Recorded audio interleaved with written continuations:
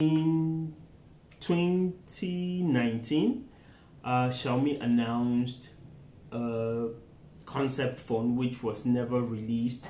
I guess because of mixed reactions, because it was a complete, well, maybe complete or almost all-round screen phone. And I saw a few reactions to it. Some people were blown up and some people complained about how difficult it would be to use it. But that phone was never ever released. But I guess they took that technology and kind of pushed it ahead, because in April of 2021, Xiaomi released the Mi 11 Ultra, which was considered by many as the giant killer. The giant being Samsung S21 Ultra at that time. And you know, people were like, which one is better, this or that, this or that? As you can guess, I'm going to be talking about the Mi 11 Ultra. And the reason I am doing that is because I'm trying to do a comparison, not between two phones, not between two companies, but I have received a few questions about this, which I've been pondering about myself, about if you want to buy a mobile device, should you buy a flagship device which is 2 or 3 years old, or you buy a mid-range device which is released this year? And by the way, phones are in 3 categories. There are budget phones, mid-range phones, then flagship phones. No, in ascending order in terms of budget, in terms of specs, in terms of build. That is the order for all companies. Just about almost all companies produce phones in these 3 categories. So we'll be trying to see why or which should you go for. Should you go for a Mi 11 Ultra, which is a flagship that was made, which was released in April 2021, or you go for a mid-range like maybe the Redmi Note 12 Pro Plus, which was released in March this year? Which should you? So we'll be looking at these things in certain categories. We'll be looking at the price, we'll be looking at the screen, we'll be looking at charging, we'll be looking at the processors, we'll be looking at the features, and we'll be looking at the cameras, because the camera has become one of the most important things in a mobile phone these days. Well, if not the most important, but very, very important thing to look at when you're looking at a mobile phone. So basically, we are almost comparing the Mi 11 Ultra to the Redmi Note 12 Pro Plus. This is a comparison you can do with just about any other phone, any other company, because all other companies who produce phones in these 3 categories that I mentioned: the budget, the mid-range, then the flagship. This phone doesn't have a earphone jack, so it's all wireless. Amazing speakers, an in-screen fingerprint reader, so it doesn't have the power button reader like the mid-range phones do have. Though I would think that in 2023, mid-range phones should have an optical in-screen reader. I don't know, that's just me.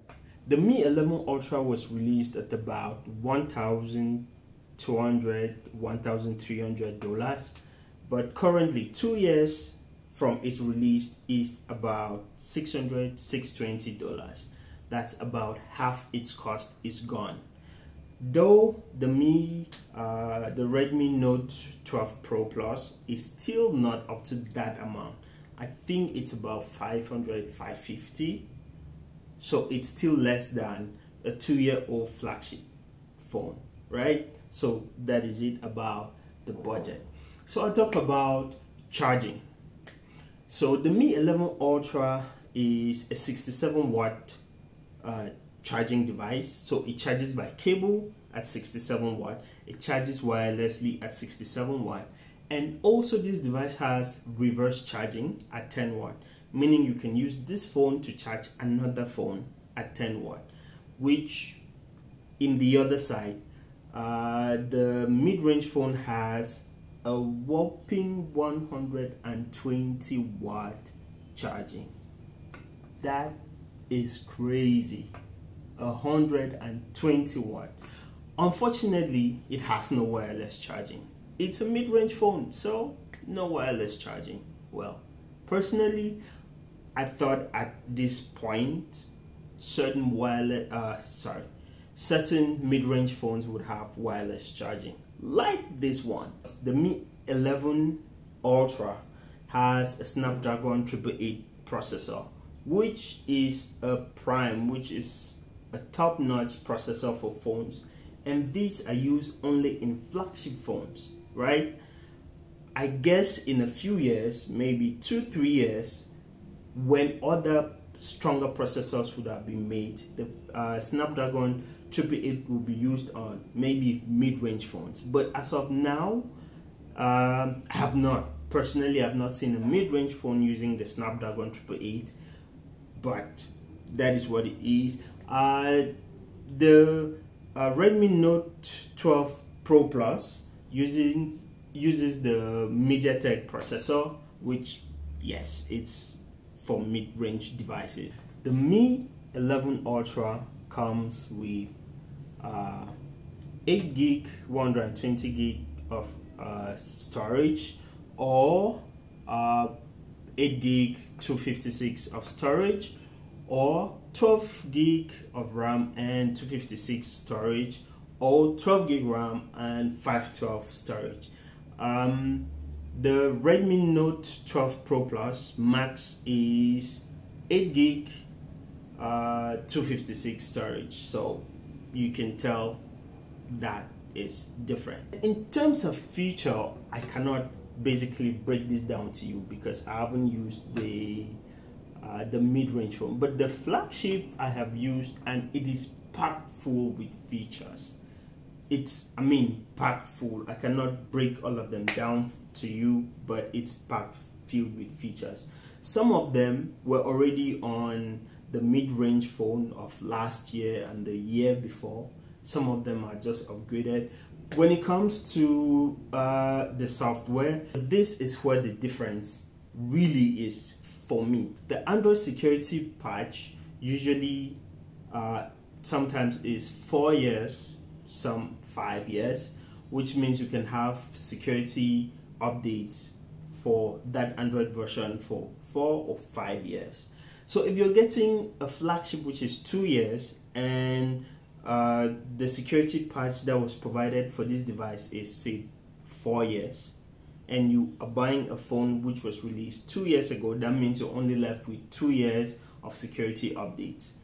That, okay, is a downside, though a lot of people will not even know or notice that difference. So that is about it. But on the other side, you get a flagship phone which is 2 years old. That means you have had 2 years of the software updates, and some of the problems that the software had on the release day would have been fixed. I take the Mi 11 Ultra for example. This device has a 1.1-inch AMOLED display at the back of the phone, which you can use to do several things, to do videos, to use and have your selfies and stuff like that. When this phone was released, you could not use this display for more than 15 seconds. So the software only allowed it to do a video for 15 seconds and then it goes off.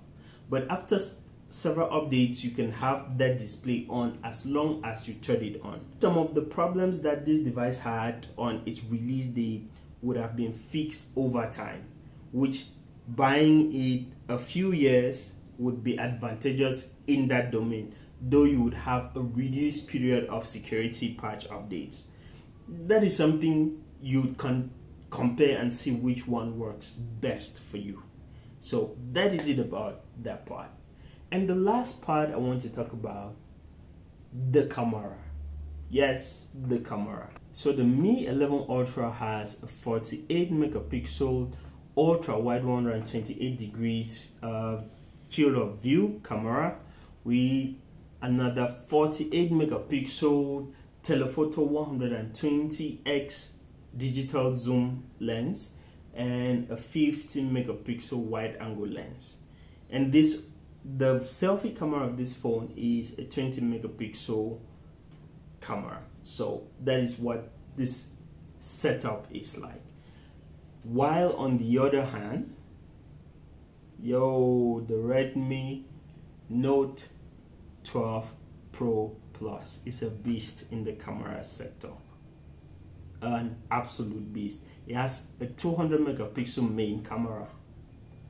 200 megapixel main camera. I will not talk about the rest. The rest are, small things. But 200 megapixel main camera. I haven't used it, but this is where the problem usually comes from. From mid-range phones, you could have a great camera, but the processing of the images is poor because you have a less functioning processor than a flagship. Despite the fact that I've not used this, I can say having a 200 megapixel main camera is amazing. Though the outcome may not be as good as a 15 megapixel camera on a flagship, the digital stabilization of this phone is amazing. It almost feels like the phone is on a gimbal. You sometimes won't even notice if you use a gimbal like I did. The image is just so smooth. So these are the three things I think you should consider. You should consider the price. You should consider the processors used on both devices.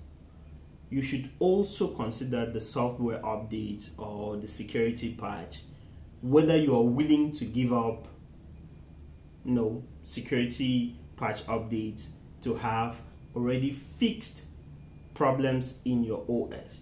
Those are things you should consider. Then the list would be the features in those phones. The amazing features which you can go through. Some of them have on both, some don't. Okay guys, so this is what I had for you guys today. If you haven't subscribed to the channel, please do well to subscribe. I'll be glad to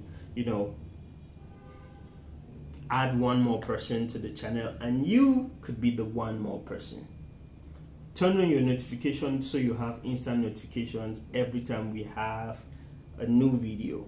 And guys, most of the people who watch my content are not subscribed to the channel. That's what my analytics say. So please don't be among the numbers. Subscribe. And guys, until the next video, for me, peace.